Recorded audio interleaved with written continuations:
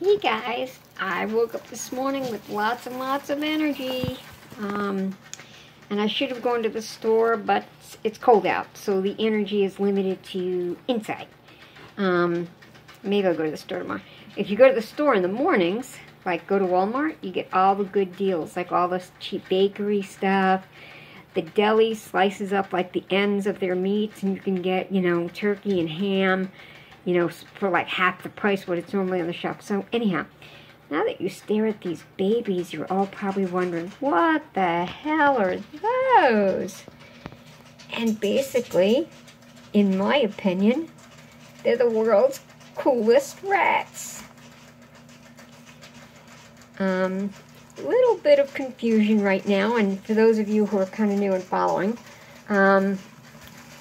this variety has popped up about 30 years ago. It's been found and lost a couple of times since then amongst breeders, and recently showed up a couple of years ago, or actually I think 3 years ago, to a feeder breeder in Wisconsin. He then sold a rat to a breeder, a hobby breeder, or a hobby pet breeder to, in Wisconsin. They had worked with the gene a little bit. Another breeder acquired them as well, and she's working with the gene. So basically there's kind of like two pet bloodlines running out there right now. But anyhow, there's a little bit of a discrepancy amongst the name for these guys. They've been known as Patchworks and True Patchworks. There will be some confusion because double Rex, if their coat is patchy, they're also called Patchworks. So there's an issue. And then the other breeder, she's calling her bloodline werewolves, which is not a name I really like, because werewolf suggests that they kind of look normal and then they change over to the funky pattern, and they never look normal. So they look like baby possums right now. The fully coated ones you're seeing there are carriers. The father is a patchwork and the mother was a carrier, and I luckily got 7 patchworks, and they're nice and chunky. Although I gotta admit, I've been feeding the tar out of the mother.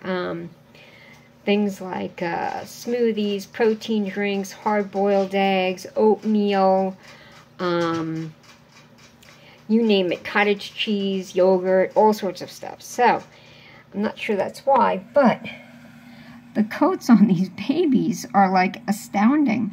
The ones that have hair. Look at that hair. If you were to hold one of these babies, it feels like,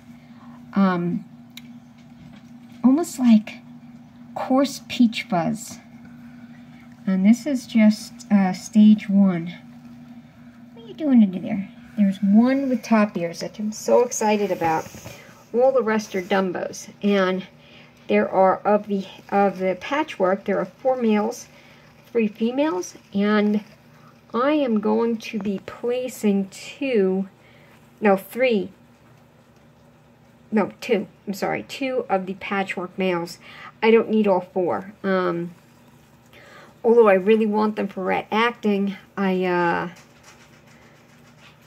don't need to keep them all, and I don't use males for the acting, especially if they're hairless, because their little man bits are quite noticeable. Oh my god, they're so freaking cute. This is my second video of them. The first video was having issues. So, with that being said, there's the carriers will be staying. And we've been talking about the breeder of this line seems to think that there might be satin in the line. And I don't know, their hair is kind of funky considering they're young. And normally in satin you see kind of a little bit of a wonky whisker. And the coat has like a greasy look to it. I don't know how else to put it. And this coat kind of has that wet look to it. They're peeing on themselves because they are a little nervous. It's a new bloodline. And even though I handle these babies quite a bit, usually the carriers are just hiding. The patchworks have been great. So there's going to be a couple of, things with patchworks if I decide to let some go as pets. Anyhow, I'm so busy. I'm so in awe at staring at them. You have no idea. I want to show you the little top-eared one. They look like baby possums. They're freaking adorable.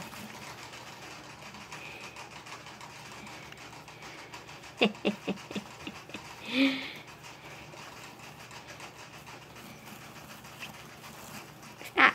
Show your face. I know it's a flashy thing, but you can't look cute. Here, let's try another one.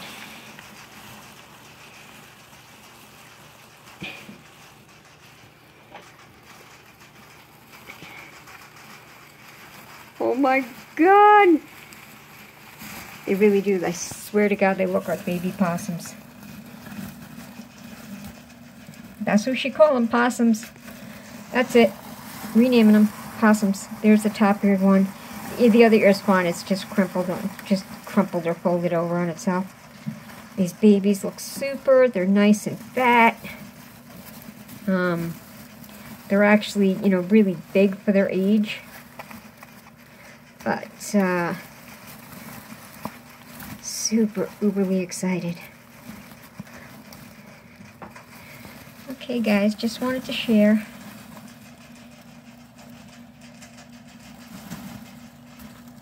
Losing my train of thought. I'm just so excited. I could stare at these guys all day.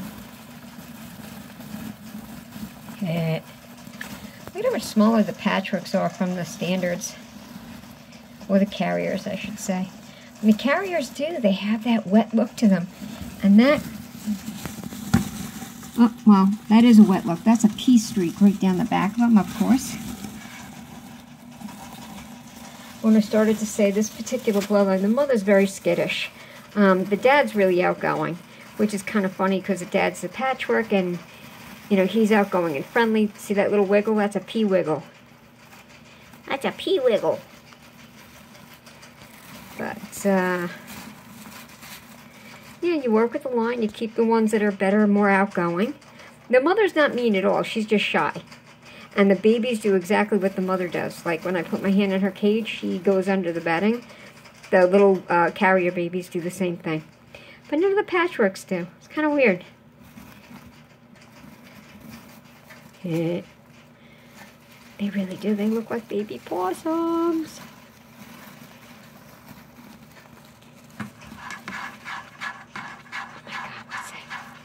Sometimes I scratch at the side of the bucket to get him to look up. Alright, I gotta let you guys go because I'll sit here all day and videotape.